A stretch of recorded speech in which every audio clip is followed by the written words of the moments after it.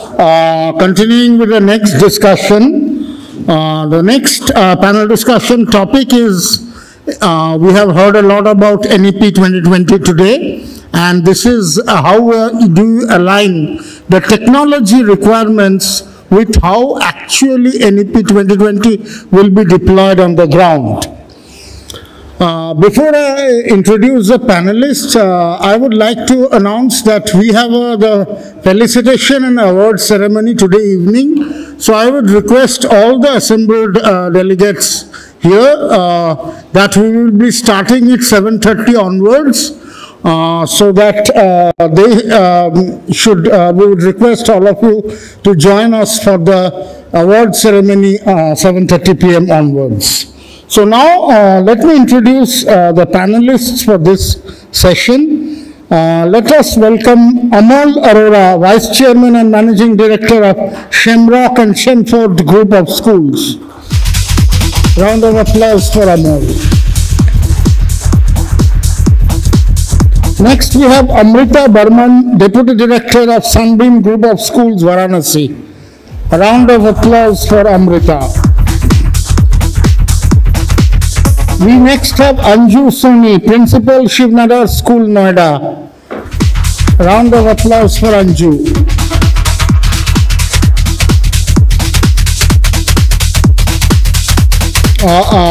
Our next panelist is Dr. Pareen Somani. She is an independent academic scholar. Can we have Dr. Pareen on stage? We next have Srinivasan Sriram, Principal of the Man School, Delhi. Can we have Sriram on stage?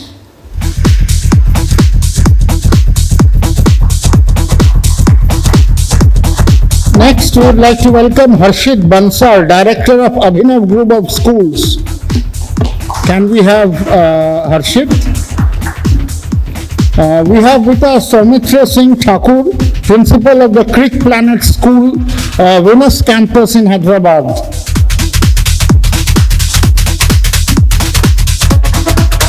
And if Anju Soni, Principal, Shivnadar School, yeah. A round of applause for Anju Soni.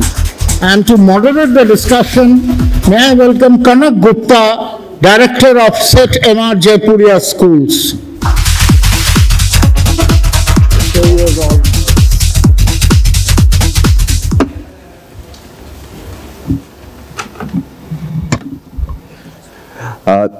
Thank you, Rajneesh ji.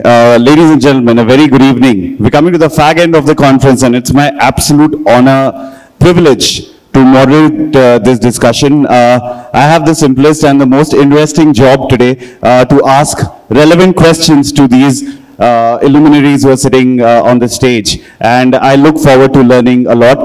To give you an idea as to how seriously I have taken this panel discussion, I have notes over here as well, which generally most of us don't do ever since the pandemic struck, and we've all become used to panel discussions. Right, you know, very interesting times for all of us. The new education policy saw the light of day, I think, 34, 35 years. But we are all very excited about it. We are very excited about it because it's a very aspirational document. We are still waiting for the implementation plan, but we are very excited about that the implementation is going to help us in many ways, or not. We'll find out from our panelists today. The NEP, I strongly believe, is the starting point of reforms. It's not the end point of reforms. And there's a lot that the NEP aspires for, but that does not necessarily mean that that's the end all and be all of everything that we say and we do. I strongly believe that, for example, NEP has mandate for professional development of our educators. Well, you know, as an educator, I strongly believe you should invest in professional development of everyone who's associated with you. I think that's very, very important. The NEP talks a lot about technology, and you know, since March 2020, we've all been very accustomed to using technology in a big way as well. And we are going through a transition period as well, where we're talking about the real world applications, flip learning and whatnot. So very, very exciting times for us as educators. I thought I'd just set the context and then I'd throw open the questions to the panel. I'm going to start with you, Amolji. Amol Arora, Vice Chairman of Shamford Schools. So Amolji, considering the pace with which technology is now changing, we all are trying to become predictive of as to what the next, what's next in the education fraternity coming up. And we're talking about how do we engage children better, how do we empower children better, and how do we provide experience using hybrid models. Your thoughts on that, Amolji? Yes, thank you, Kanaka. I think, as you rightly said, two things really became the tipping point. One was NEP and, of course, the COVID situation, which forced everyone to adapt tech in education, where EdTech was always like the perennial bridesmaid, the next best thing to happen. It never actually, and nothing really changed. So I think what is next is something that's not something I'm thinking about. Right now, we're all thinking about what now? Because we've had 2 years of different teaching learning experience, and how do I adapt it to today's classroom, where there's somewhat a backlash against tech as well. We've had enough. There's a lot of learnings, which skill sets that have been developed, because those have to be integrated now, and that's the challenge. We can't go back to doing things the way they were. So right now, I think a lot of experimentation, and every school is going to find their own balance of in-person versus technology. How do you enable more teachers? How do you ensure self-paced learning? And of course, we know that going forward, tech will have a more and more role. But I think one thing that has been clarified in COVID is technology alone is not going to make it. You know, where EdTech companies used to pay that this is it, you just give the children a content, put them in a box, and after 12 years, you open the box and suddenly it will be a transformed child. So technology is going to be an enabler for teachers, it's going to be an enabler for children to develop their self-learning paths, what will be through AI-powered assessments, curated content. So I think it's going to be a lot of experimentation for us. And what is the good thing has happened is with COVID, teachers are now okay to experiment, and we're all okay, and parents are also okay to. Otherwise, before COVID, everything was in a status quo. Nobody wanted to change. Marks haath ho rahe hain, kya zarurat hai? You know, so that was the kind of thought. So I think this is going to be it's going to be very dynamic, and a lot of experimentation is going to happen, and 5G is going to accelerate the IoT kind of thing. So what kind of data are we picking up for our children? How do we use that data to assess where the child's ideal, happy life should be, not just the career?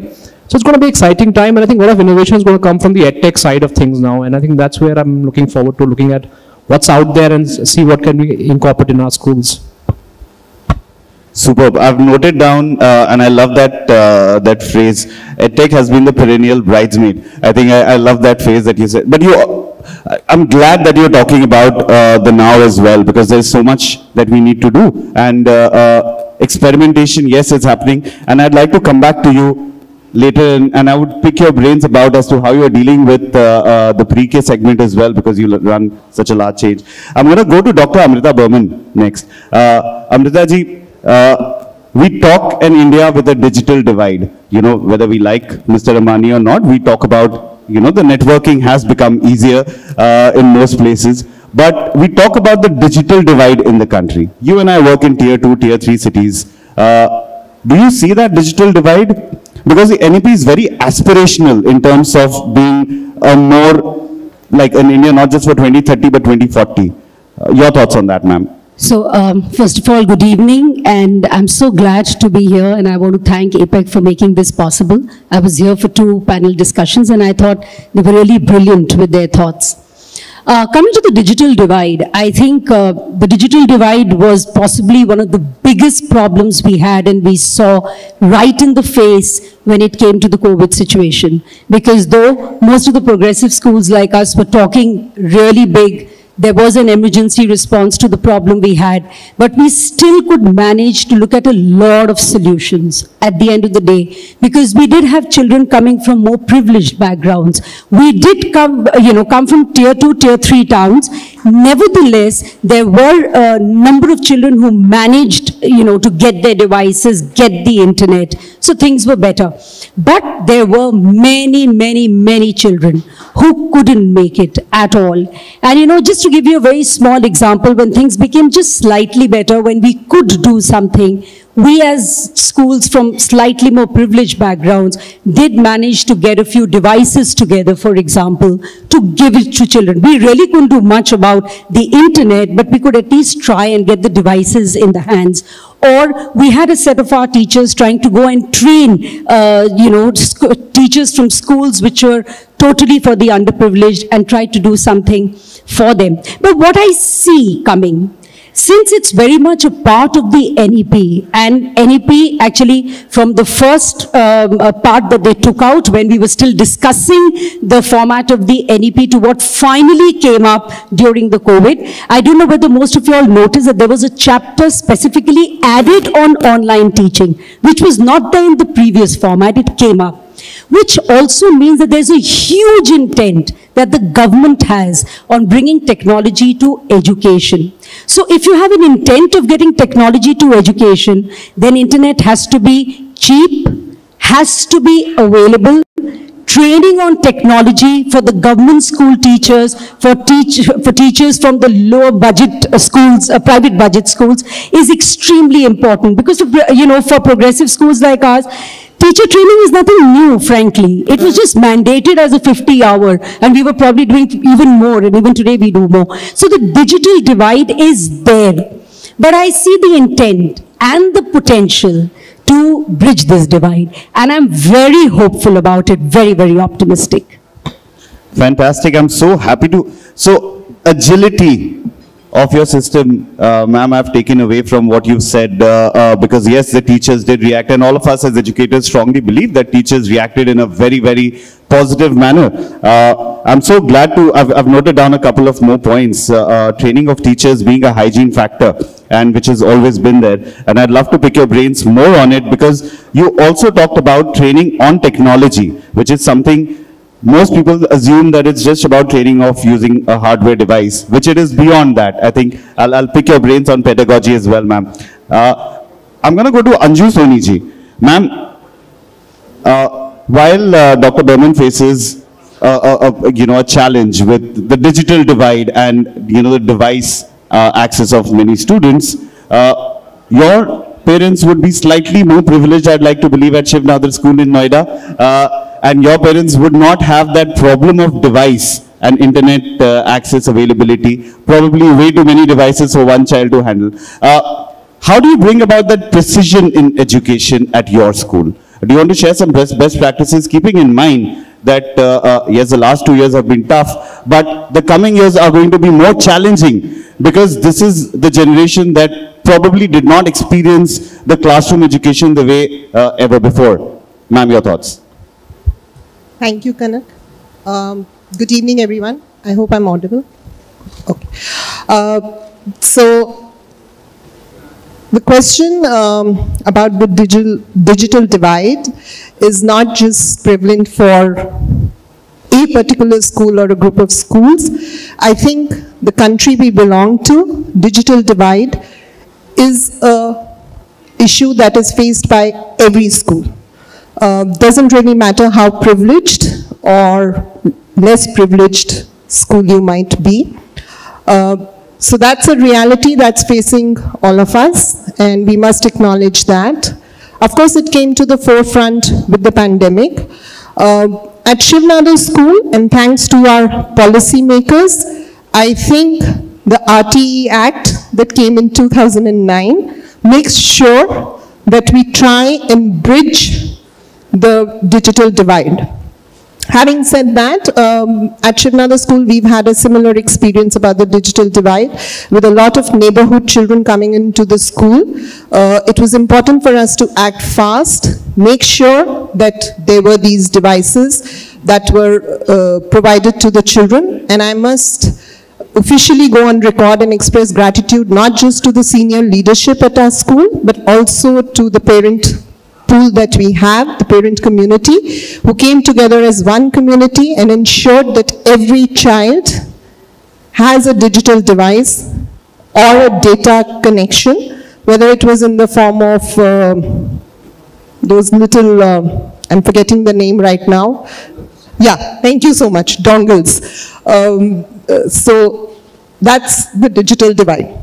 Sharing of best practices, to be very honest, we have to be very, very cognizant of the fact that the generation that we are dealing with is the generation that has been born into a very, very fast-paced world, into a world of technology.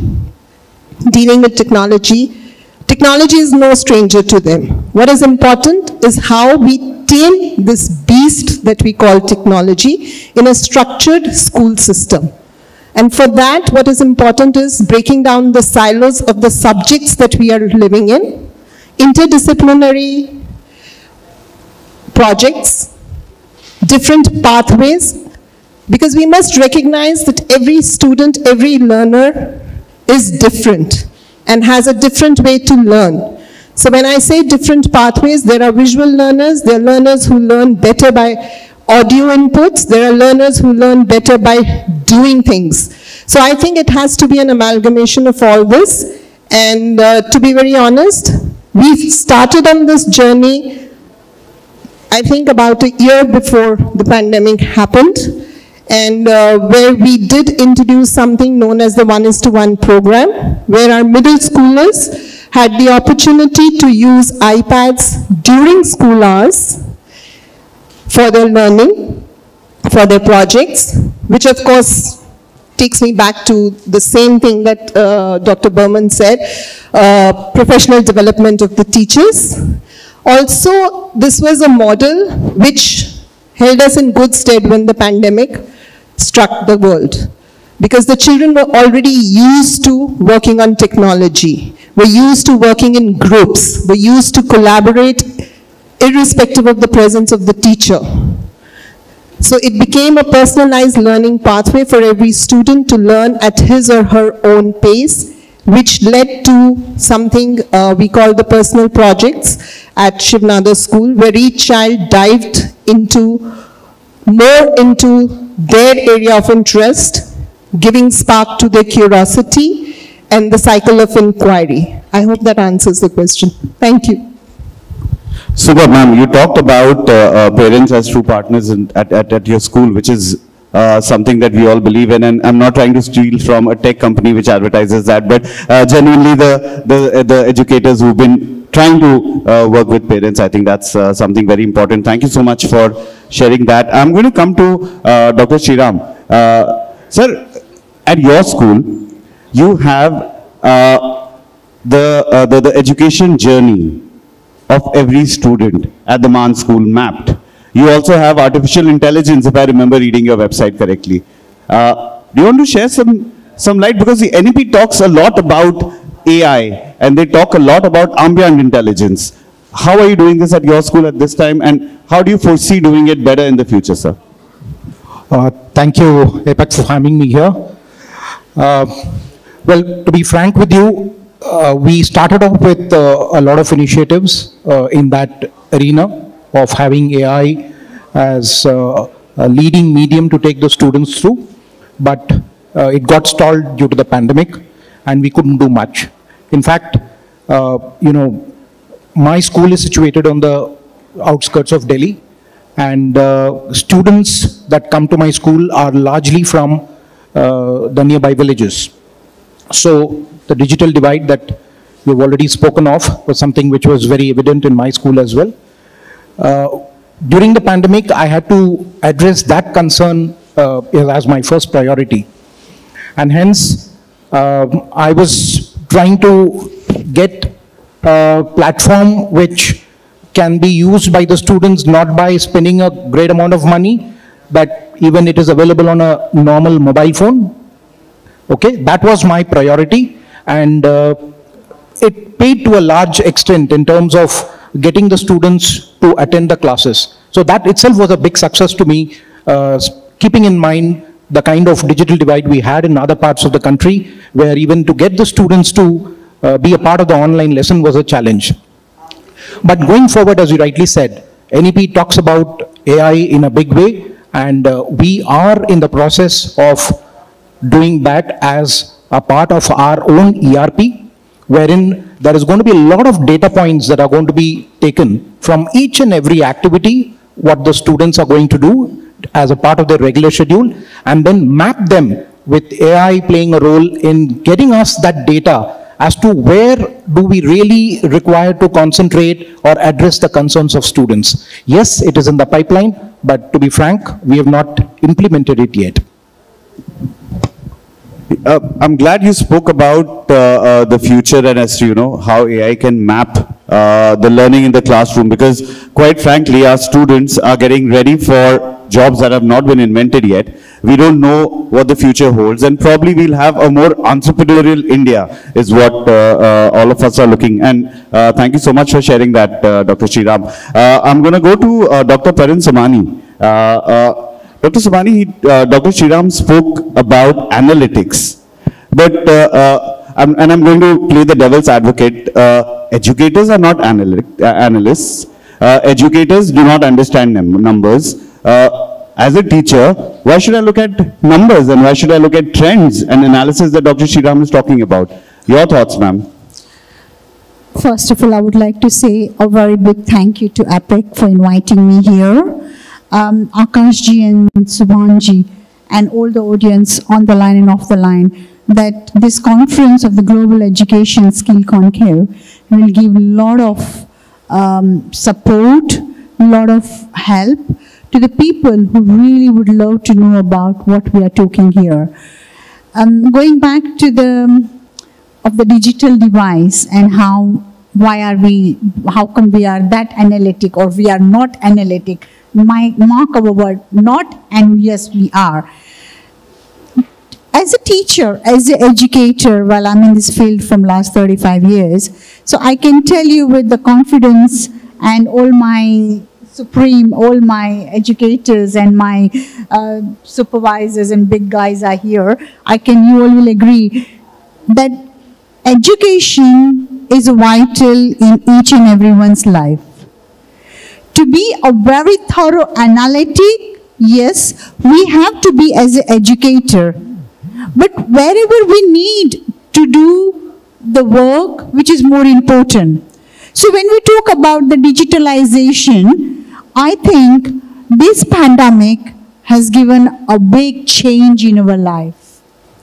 Number one, we always knew this digital thing, but we were not into this digital thing the way we should be. But yes, this pandemic has given us a lesson to learn that in the remote, in a small villages also, we managed to give education to our students in a very small scale. So think about it, that the village, they did not have a television. Just start with a basic thing, that everybody has a television in the city. But in the small villages, they did not have it. I'm just going out of the topic just to make it more understand our audience, that even in this pandemic, though the television was so important part, but people did not have internet. People did not have a good connection. But COVID has given us that opportunity to get connected to each and everyone. Think about our grandparents. They did not know how to do the video conferencing call. But yes, they learned, because they could not see the grandchildren. The grandchildren of family couldn't see them. So that was the opportunity for each and every soul in this world had the chance to be educated and to understand the new world in the technology field. In this world, we have faced all the challenges. The world is upside down. But how can we bring it together, which is very important? Yes, we are talking about all the different things. Yes, that is important. But this world is already been changed. And now we are the future. How can we bring this world together? I would like to leave the 3 messages. Number 1, we need to believe in ourselves. When we believe in ourselves, the world will believe us. As an educator, everybody who are sitting down here, we are in the field where we can bring our generation a new person. We can flourish them. Number 2, be the word you say, be authentic, be ethical. Don't make false promises. If you can do it, then just say yes, you can do it. So be ethical, because we are the role model for our children. And number 3,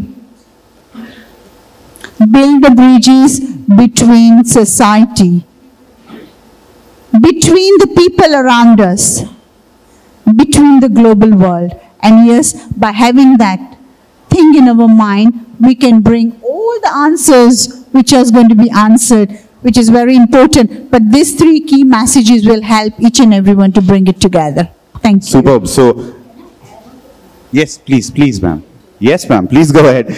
Please feel free to jump in, all of you. Like, we can have an absolute I'm sorry, I won't have, because two chat. of them are yet to speak, but I'll just make it. You see, that question of yours, that educators have nothing to do with numbers, I think is something that we all need to get up and say, no, it's not true. And I think possibly, because I'm just taking from what Mr. Srinivasan also said, when he spoke about AI, because I know that he's brilliant with technology. I've had my experience with him.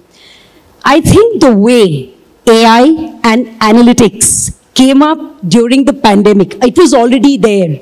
Even I wouldn't know the power of it. But I think each one of us educators came to see the numbers, came to see the brilliance of artificial intelligence and the way data was coming up, the way the assessments were being done, the way the gaps were coming up, and the way personalized training came up. It made us all stand up and say, data, numbers matter, because they immediately told us where we need to do our stuff better, where we need to learn better, where we need to change the way we teach our children. Over to you. I would completely endorse that, because I think the numbers, the data, everything that came out during the pandemic is what actually led us to personalize the learning and allow the learner to learn the way the learner would learn the best. Because I think the end goal of education is to help the learner learn. And it also helps us as educators, because it helps me plan better as an educator. It helps me make the necessary interventions at the right time to be able to make a success of my learner's learning journey. So I think data analytics is a very important and a key component of education. Thank you. Well, can I add on to that? I'm Please sorry, go ahead. gentlemen. I purposely threw this bait. I knew that all of you would take this bait because it's so close to all of us, right? No, but I can't but agree with these 2 beautiful ladies here in what they said. The beauty of the whole thing is that the teachers do not have to, or the management does not have to remember anything regarding analytics. That's the beauty. They just have to go through their processes on a daily basis. It is the system that throws you all the information that you require. So that is the beauty of the system that we have built in, and you have to see it to believe it. And I request the panelists and the members here, if it is possible, do make a visit to our school and I can demonstrate it to you. The fact. Sir, I'm going to take you up on that offer first before anyone else grabs the opportunity. I've been wanting to visit the Man School for a very long time. I'll be coming to your school very soon. Most welcome. But ladies and gentlemen, it's a very important aspect to all educators, and you can see as to how passionate everyone is about analytics. Like, in God we trust, everyone else should bring numbers. I think that's something that has been said, and I think analytics is something that will drive forward trends in education, that will be predictive for all of us to understand as to what we need to be doing at our schools and using our tech platforms. Thank you so much for jumping in. I think that was important as well, and I'm glad that I asked this question. I'm going to go quickly to Soumitra Singh Thakurji. Sir, you run a school in Hyderabad, and there's a lot of talk about education in the mother tongue in the NEP. And there has been a lot of discussion about as to whether it's right, it's wrong. There's a lot of debate all over, and we've all been part of that discussion, and the audience as well. Now, can technology somehow bridge that gap that is there with regards to the mother tongue problem that a lot of educators and parents are foreseeing? Your thoughts, sir? Thank you, Kanak. Good evening to all, and thank you to APAC for giving me this opportunity to speak here in this panel. The question is very apt in terms of NEP. When we talk about regional language, Yes, up to primary, NEP is talking about regional language education. Being in South is my first experience in my 23 years of career in education. I faced a lot of challenges working with this Telugu language. But what I found is that being mother tongue, if education comes up to primary in mother tongue, it gives a lot of insight. The conceptual understanding which comes is really commendable. Now, how technology can help us? Technology can help us a lot. We all very well aware about translator of Google. All the languages are available. We can translate it in any kind of language. So let children learn into their mother tongue in a school and let technology help them. As Sriram sir is talking about AI implementation, so the augmented reality can convert the language from mother tongue to global language. So this mother tongue to global translation and then reteaching through augmented reality, same concept to the children will help them a lot. So in my opinion, technology can play a vital role in translation and giving education into regional language up to primary. I am not talking about above primary, but yes, up to grade 5, this is going to be a very game changer in terms of education industry. Thank you. Great. So we do feel that, the regional languages can come into the mainstream as well, which is something we all look forward to. Great. Thank you for sharing your thoughts, Yes. sir. I'll come back to you with more questions. I'm going to go quickly to Harshit ji. Harshit Bansal ji runs schools and preschools. Preschools are finally part of the new education policy, Harshit ji. And the thing what I wanted to pick your brain about. Now, the last 2 years has seen children not going to schools. You would have seen 3K students studying at home with their parents or grandparents, family members, etc. But one problem has emerged, Harshit, where these students who were in probably lower KG or upper KG, and when they're coming to main school now, they have online friends. They don't have real world friends. They don't have social skills that kids of that age would probably have. And, it's an irreversible travesty probably if we don't give the kids social skills. Are you facing this problem? And what do you think is the solution for this? Good evening, everyone. Thank you to APAC for having us all at this beautiful panel over here. I was already planning on presenting the against the motion part of the technology, because all of my fellow panelists have gone for the motion for the technology. But I always believe that while we are talking about technology, technology has been the talk of the town since the past 2 years. COVID and NEP both have been amalgamated together and they have discussed about technology a lot. But we need to discuss how much is too much. And coming back again to your question, that yes, not only us, but everyone is now feeling that divide, that gap. The child that was in upper KG is now entered grade 3 after 2 years of lockdown and COVID. He doesn't have any friends. He doesn't have any social responsibilities. He doesn't know how to interact with the children of his own class. Leave aside the children, he is not comfortable to talk to his own teacher in the class. So until and unless that interaction is there, how is he going to express and how is he going to take what is being expressed?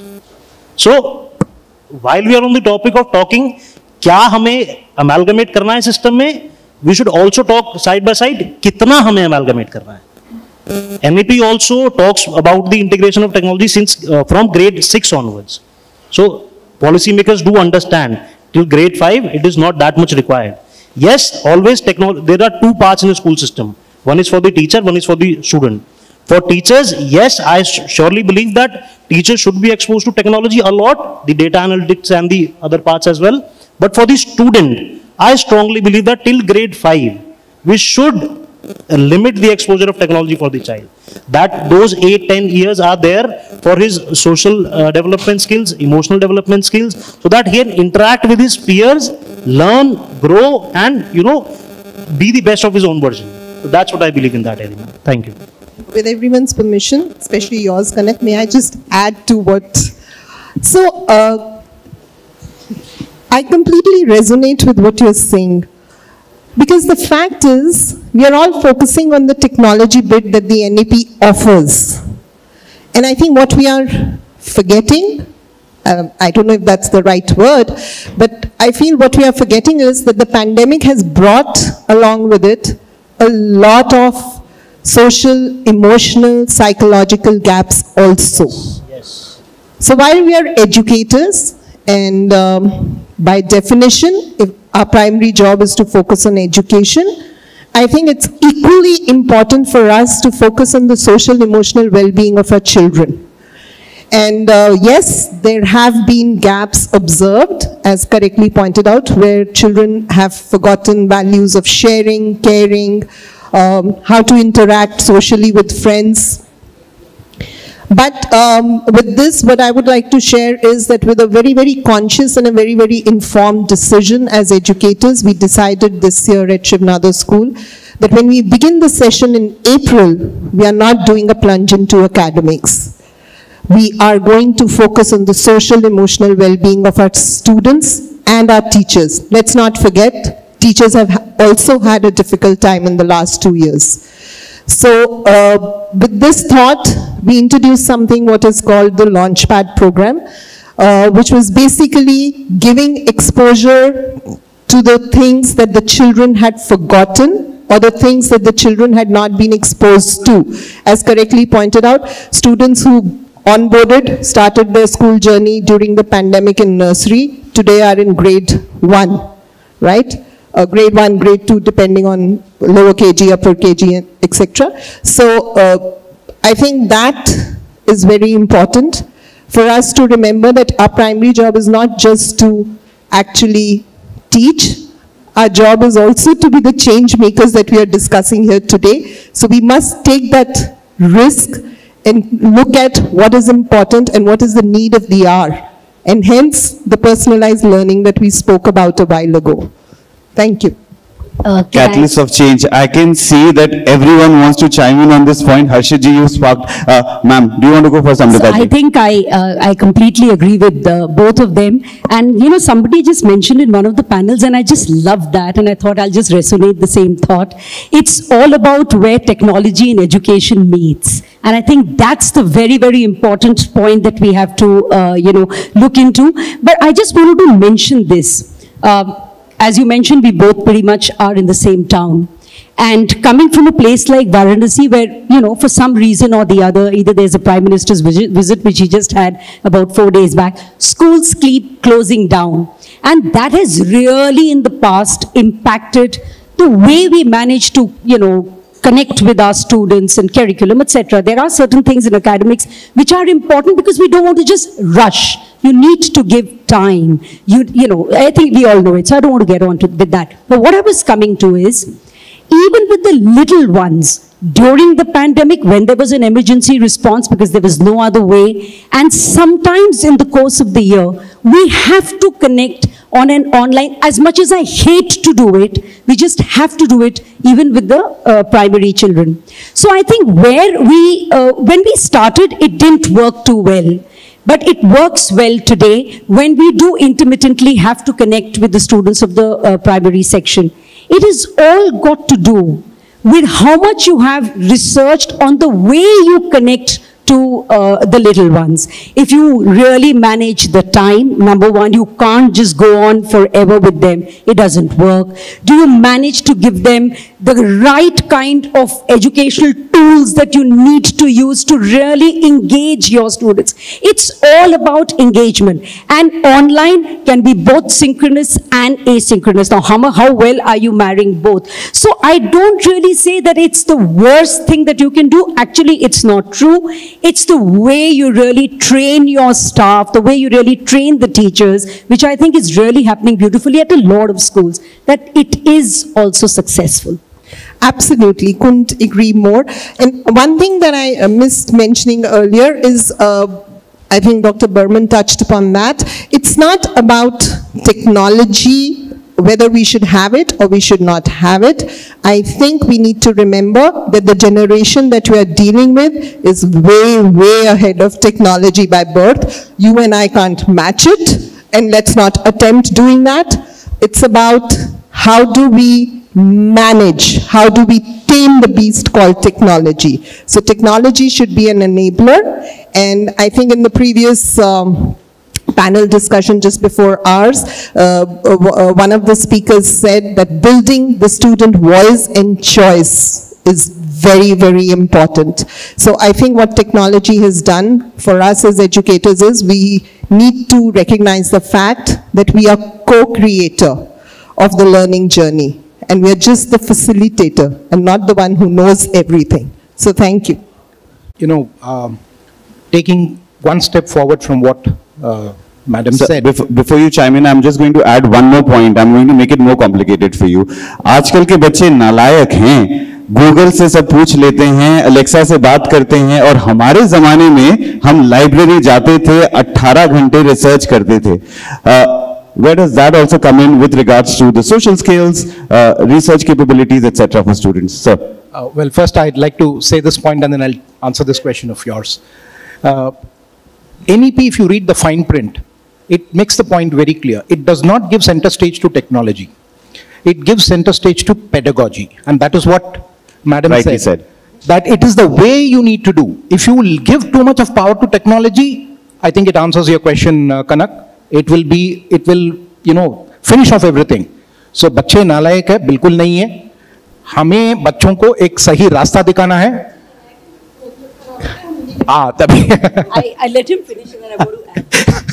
So, all I want to say is, you know, we need to ensure that technology does not take over pedagogy. It should be pedagogy that controls technology. NEP is very clear about it, and I think as long as we ensure this happens, I don't think there will be, I mean, technology can only be an enabler and integrator and cannot be the decisive factor in education. So I just wanted to add that bachche nalayak nahi hote. It is the kind of question that you put across to the students which is not up to the mark. I don't want to use that word anymore. So if I can easily find something on Google which is just at a remember level, well, we all need that kind of information. It's just information. But if it's something that they can just find and solve it, and that's the end without thinking, well, then something is wrong with the way you put things across, because people are expected to research at a much higher level, and so are our children. So do I know what's the kind of question I need to put across to the child that he can't really find it on Google? He has to think. Application, real world problems. Can I add one thing? I just want to add. Superb. Okay. I want to add, like, see, when we are talking about technology, you're talking about Google, they can ask anything, any question. A child can ask a question related to medical field also, and Alexa is answering. But are they able to comprehend? Are they able to understand? Are they able to interpret? Here comes the role of pedagogy, which Sir is talking. So when we talk about NEP, the pedagogy should be able to make them understand what they need to understand, what they need to interpret, what they need to comprehend. And then they will use it in their practical life. So, what we are doing, are we looking to go back before pandemic?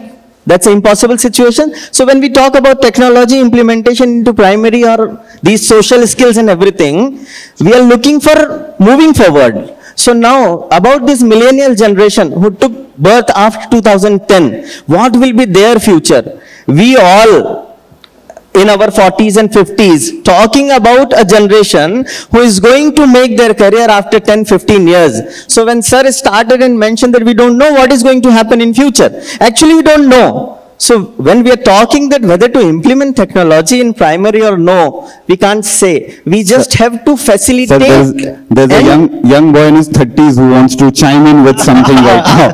Right next to you. That's why he moved back. Please. I was just trying to exclude myself from this. Please. So please. And adding to Kanak, your struggle of 18 hours at the library, you did not have any distractions over there. The struggle the child now has far much more than what you had. Right. The environment you were in, it was a coercive environment of studying. You look around, you will only see students studying over there. But nowadays, if you are researching over Google, the child is researching over Google, he has ample number of distractions present over there at just a click of a button. So, the struggle, he has much more than what we had at our times. Sure. Ma'am, you wanted to come in. I say that because we are living in a technology world, this is the technology era for us. If we don't encourage our future generation to be in an advanced training, in an advanced research, then how are we going to bring them up? How can we flourish them?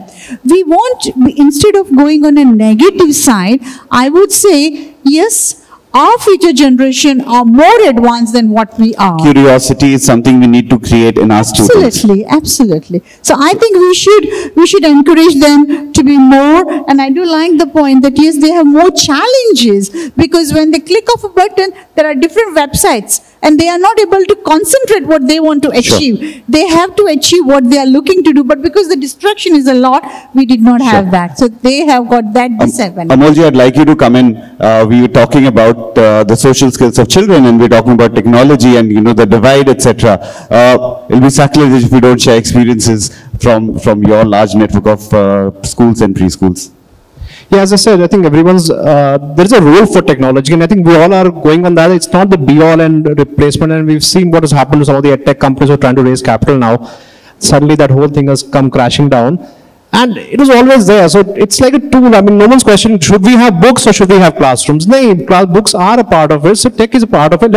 Let's keep it at that role. Yes, there's a lot of innovation happening. There's no innovation happening in books apart from maybe QR codes or some, but there's a lot of work happening there. So that's what makes it exciting.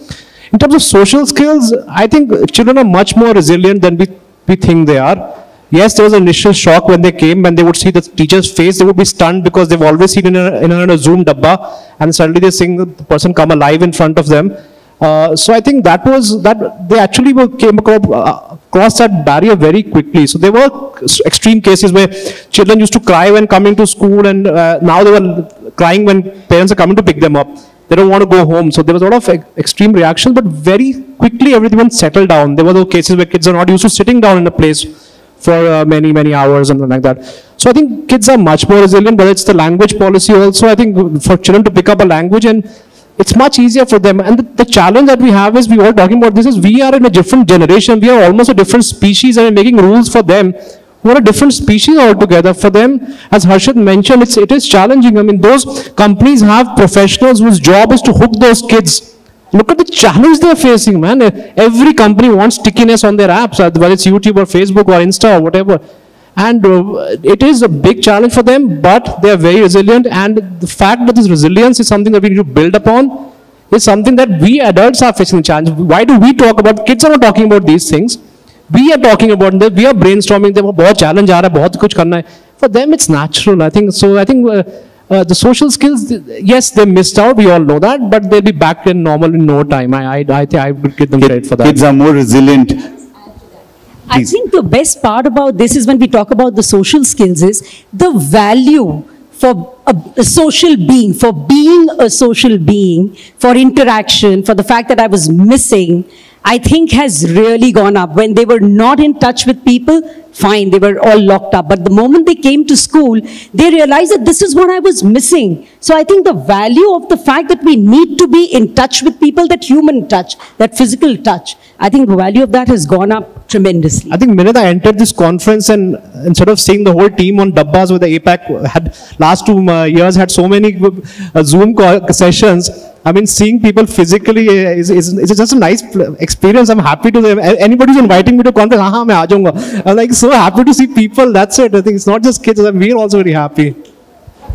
So Amolji, in the last 2 weeks, I've attended 3 conferences, and everyone started telling me now, sir, aap khali baithe rehte hain, isliye aa jate hain. So, but the organizers have very kindly slipped us a note, you know, that we need to conclude the session, and there are other panelists who are waiting, and I respect the fact. Thank you so much for switching on the ventilation. I was melting on stage a little while ago, but I think this has been a great discussion. We talked a lot about as to how technology is impacting the education processes, and we all as educators feel that the points that I've gathered from here is that let children be, let educators get access to more development opportunities. Don't just look at it as a technology divide, but as a pedagogical intervention that is required. Look at parents as true partners in the teaching learning process.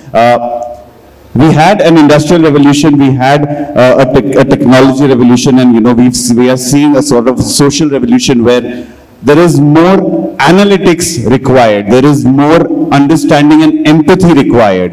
And I think empathy, engagement and providing good experience would be the three pillars on which our education system would probably go forward in the future.